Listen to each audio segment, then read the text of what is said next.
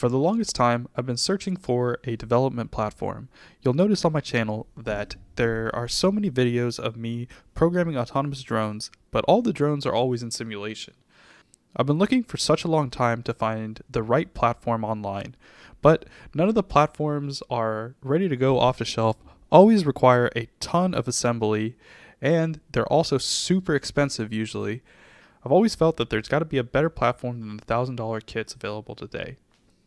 A few months ago, I saw a video of a tiny whoop running Ardupilot, and as soon as I saw that, I knew I had to try it.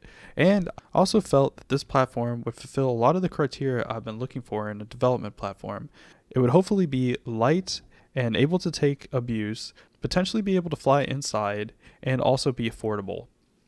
That video led me to look at the Flywoo GN745 all-in-one ESC and flight controller, and I gotta say, it is a game changer.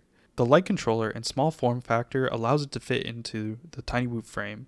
With just a controller, a GPS, and a radio, I was able to make my Tiny Whoop that weighs only 77 grams. This platform has a number of advantages. First, for those of y'all who live in the United States, you'll be happy to know that you won't have to register this drone if you fly under the Recreational Regulation 44809. If you're flying under the Recreational Regulation, you also won't have to use remote ID. Plus, its small frame size makes it pretty resilient to crashes. Also, you're able to run the same scripts that we've made in the past to control the drone, whether that be the PyMavLink scripts or the Mavros script. You'll notice that there is only one radio in this aircraft. This is a little unusual for most drones because most drones use an RC receiver for a dedicated RC controller, and then also a telemetry link to get the MavLink data down to the ground control station. I realized that I could save a lot of weight if I combine these two links together. So for this drone, I am sending my RC control over MavLink, which allows me to eliminate the dedicated RC controller. I'm able to send the RC packets over MavLink by using QGround control's built-in joystick functions. I noticed that I could take this concept a little further if I was able to use my phone. So I bought a USB-C to micro USB cable to allow me to plug in the telemetry radio to my phone. From there, I was able to get the telemetry data into the QGround control Android app, and that worked perfect. From there, I realized that I think I could take it another step further. I had noticed that sometimes people will connect joysticks to their phone over Bluetooth to play phone games, and I wondered if the same joystick functionality in QGround control would also work on the phone. So I grabbed my Xbox One controller and Bluetoothed it to my phone, and sure enough, it worked with the Android QGround control app. From there, I was able to set it up just as I had on my computer, and I was able to use the Xbox controller as my RC controller via the MavLink telemetry stream. This is super handy because I now no longer need my laptop computer to fly the drone.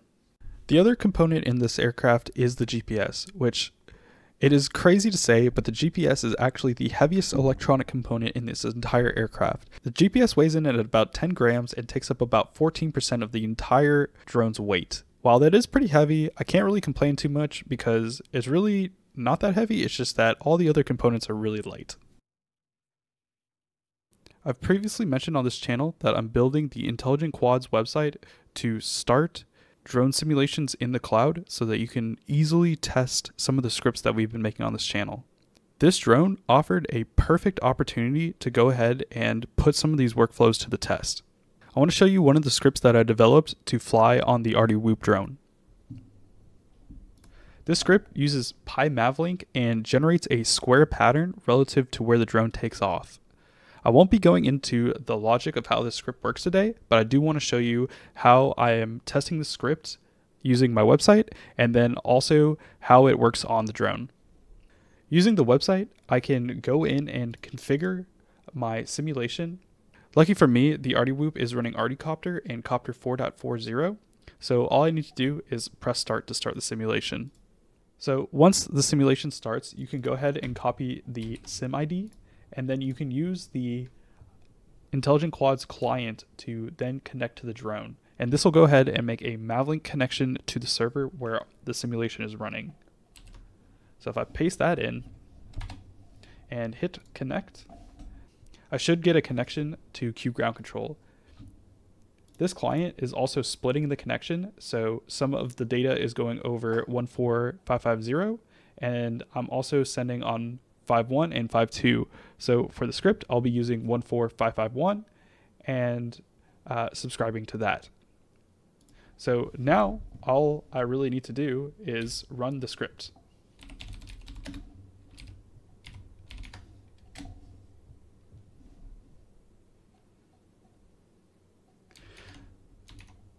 So the script will connect.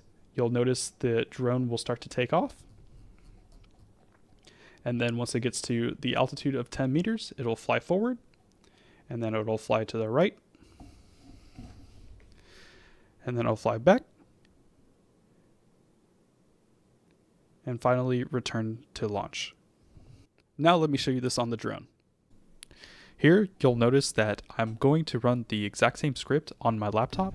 My laptop is being connected via the SICK radio that I mentioned before, and I'm using a modified version of the IQSIM client that I'll be releasing soon to grab a serial connection from the SICK radio and then broadcast that Mavlink stream over UDP just as the client does when you connect to a SIM via the web. So you saw the drone take off, go forward, turn to the right, come back, and then finally complete the square pattern. It was extremely satisfying to see something this small be able to be scripted and fly autonomously in this way. It was also super rewarding to see the script that I had made in simulation be tested on a real drone. I think in the future I will continue to use this platform to test any navigation scripts that I might come up with, but I'm going to need a higher powered drone platform to do more advanced autonomy in the future.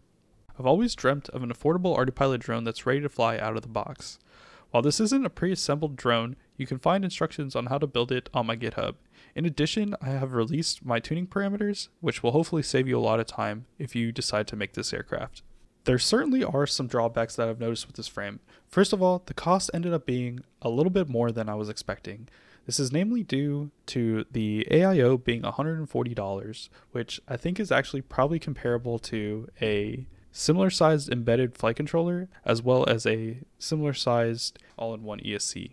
The other big cost is the MRO SICK radio that costs $80. That is also quite expensive, but I decided to go for it because I know the SICK radios are very reliable and have a lot of range. I think you could potentially get the weight and price down if you ended up going for a ESP32 as the telemetry module.